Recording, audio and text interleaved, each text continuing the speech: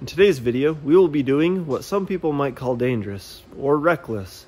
So please do not try this at home. What is the scariest thing that we've spun up on the Waterjet? I mean, there's a lot to choose from. The saw fidget spinner. I was gonna say the alternator, because the noise that made was just... Yeah, the noise, but like the saw blade like actually exploded. Like Dan was further back from the saw blade, and I'm there like behind a piece of scrap wood, like feeding wood into it, and it like explodes in my face. Like that's pretty scary. So we already know that the Waterjet can spin things up to crazy speeds, but what we don't know is how much force is really behind that. It's only 1 gallon a minute of water coming out of that nozzle, and so it can spin those lightweight things up pretty quick, and those are balanced, they're made to spin, they're on ball bearings. But what if we try and power like a chainsaw chain with it? Would it have enough torque and oomph to do it? That's what we're hoping to find out today, and I say yeah. We are going to have a bunch of gears in line, so the Waterjet will be shooting down on this gear, rotating all of these, and then the chainsaw bar will be attached right there with the sprocket, which can be seen in the yellow. That is the chain sprocket, which will be on the back side. That's why they're overlapping.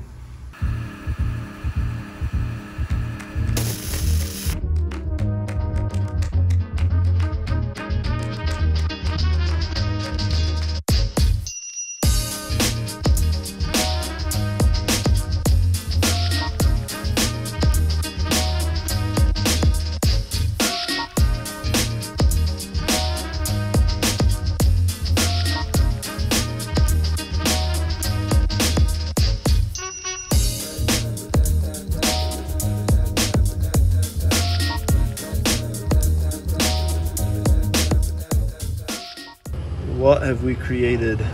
First things first, I know the bar is upside down, so don't leave a comment about that, or do, I don't care. And here we've got a bunch of gears, so we can have the Waterjet head nice and far away from the death that's over there. Waterjet will spin this gear, which will then spin all the gears, which then goes through that drive shaft to a chainsaw sprocket that we made on the bar.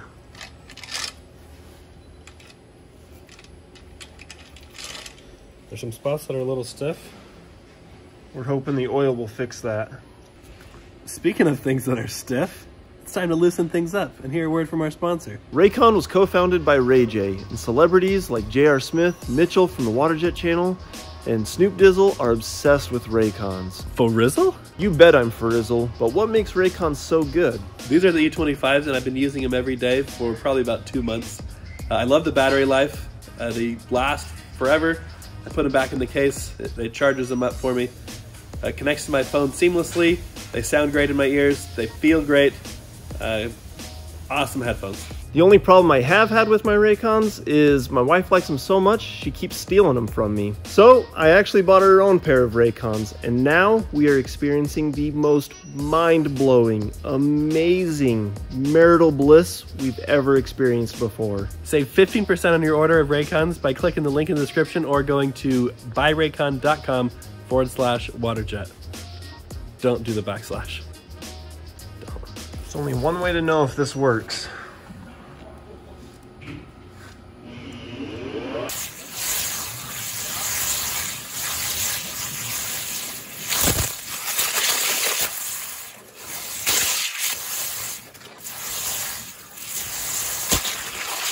So the Waterjet just doesn't have enough power to push that one down and get it started, but if it had a kickstart, maybe it would.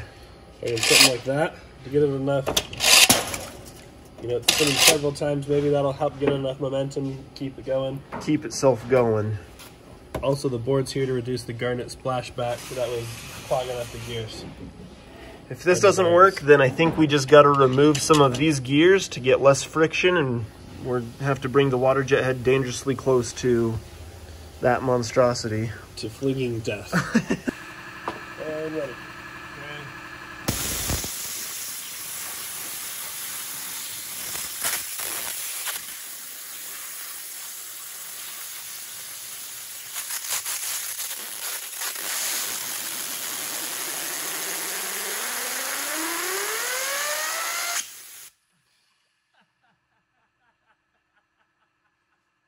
On a scale of 1 to 10, how affrighted were you? I have the shield on, so 0 affrighted.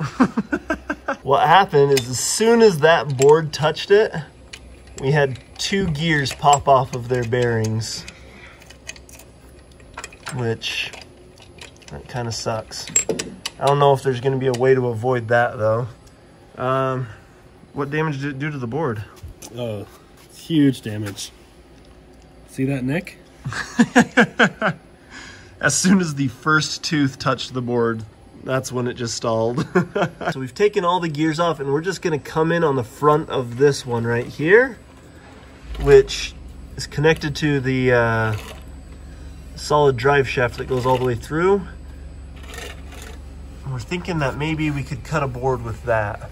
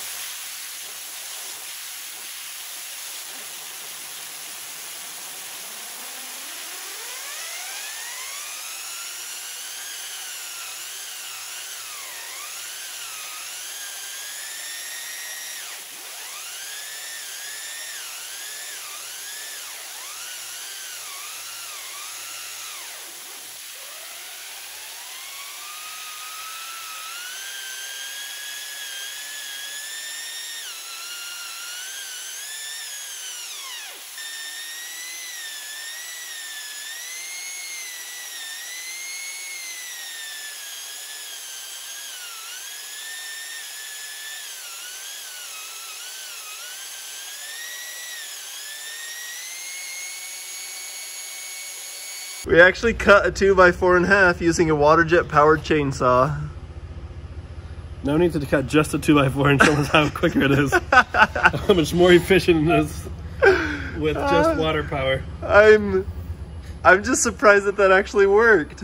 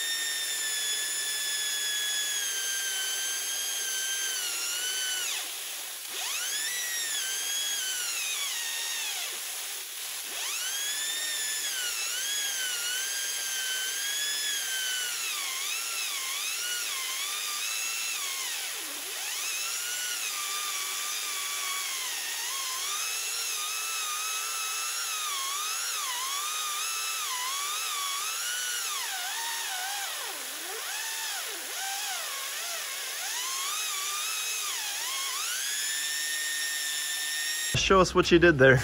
Here I've drawn a perfect likeness of you, Dan, on the Waterjet. There's your smile, your nose, your eyes, and your hair. Or lack thereof.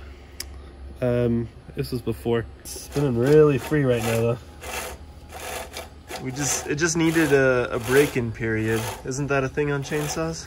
It is now. Well, so that answers the question that nobody was asking. Can a Waterjet power a chainsaw? This is a new series called Waterjet Powering Things. What should we power next?